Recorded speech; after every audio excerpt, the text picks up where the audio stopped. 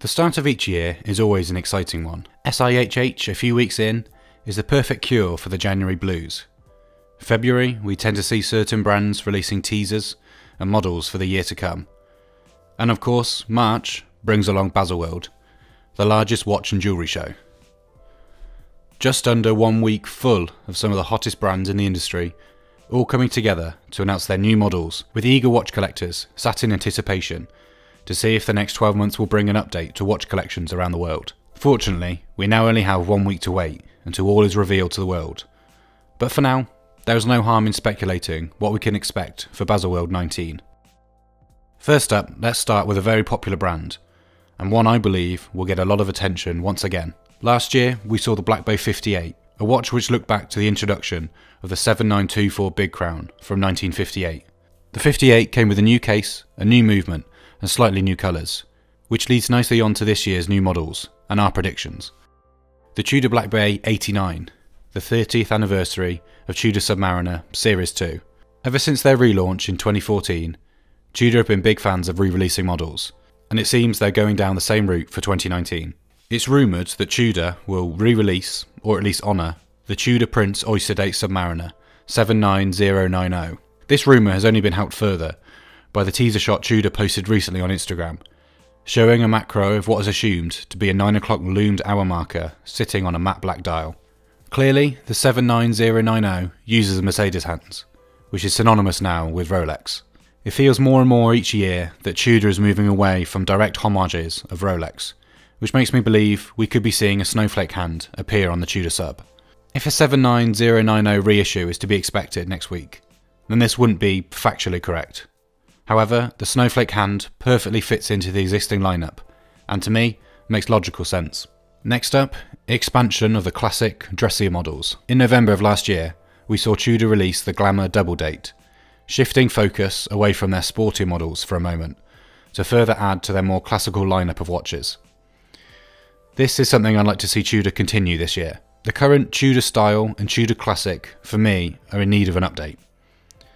The chunkier shouldered case, wide fluted bezel, and almost out of place use of red on the classic style looks to me like a model which is in need of some attention. The Tudor style in its current state is a similar story for me. Its price point is very appealing.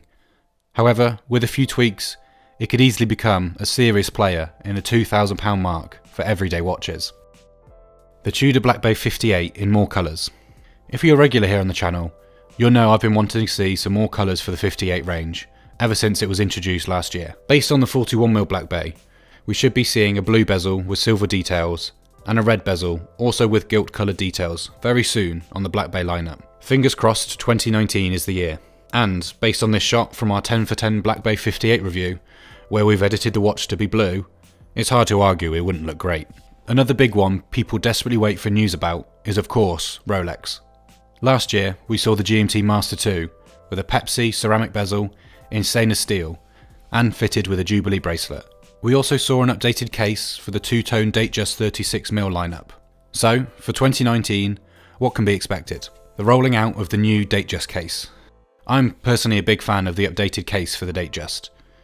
It reminds me a lot more of the vintage Datejust cases that can be found on models such as the 1601 or 1603. Seeing this new case rolled out to the rest of the Datejust lineup is, for me, an inevitable addition for 2019. The current Datejust lineup has an incredible amount of dial colours available. You only need to have a play around on Rolex's recently updated website to get an idea of how many options there really are. It seems to me like this could be a good opportunity to add even more options, as well as a new material colour. A full yellow gold Datejust with a similar amount of dial options would be a very cool addition to the Rolex lineup. And finally, a refresh for the Air King. If you've been watching our channel for the past 12 months, you'll know this is something I talked about this time last year, when Ben and I sat down to discuss our 2018 predictions. And, well, my opinion on the Air King remains unchanged, as I'd still love to see the Air King range receive some deserved love. This is a range from Rolex with some fantastic history, dating back to 1945. For a model that was created in the same year as the Datejust, this watch arguably has an equal amount of historical relevance. And yet, the current edition of the Air King, with its green colouring across the dial, 3, 6, 9 raised indices, and 5-minute markers, remains relatively unloved. let's have a new iteration of the Air King Rolex. Whatever next week brings us, it's always an exciting time for watch fans across the world. Oh, and you can be sure to expect a lot more Baselworld coverage from the whole WatchGecko team here on the YouTube channel, our Instagram, and of course the online magazine. Stay tuned, you won't want to miss it.